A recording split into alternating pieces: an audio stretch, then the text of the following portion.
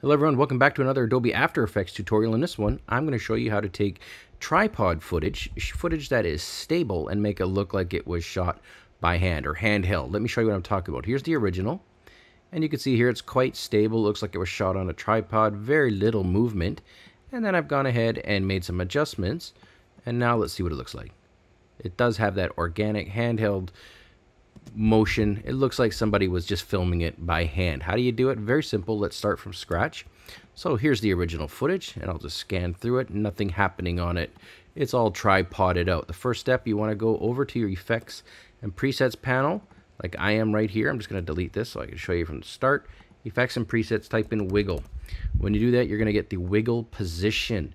Before I apply that to this, though, I'm going to go ahead and make a copy, Command D or Control D, and that makes a duplicate depending on if you're on a PC or Mac. So now we've got two versions of the video stacked on top of each other. Drag wiggle position onto the top one, just like I've done here, and presto, it applies a one wiggle.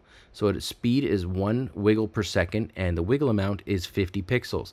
Now if I hit play on this, this does a pretty good job. I'm not going to lie, right out of the box, that looks organic and handheld. Now, just to make sure that I don't get any black bars, I'm just going to click on the edge here on one of these handles, hold down the shift key, and I'm just going to go ahead and zoom in a bit so that just in case it wiggles, we don't get any black bars on the wiggles, just like that.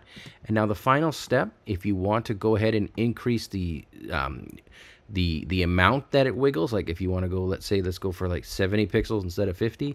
This has a far more organic handheld-y look, but maybe it's a bit too much depending on what you're going for. And that's it. You just go ahead and adjust this. If you adjust wiggles per second, you can get like a buzzing, very fast wiggle effect, which is more like a special effect than a handheld effect. But this works perfectly right out of the box there. This is how you do it, guys. Thanks for watching. Ton more stuff coming up. Stay tuned.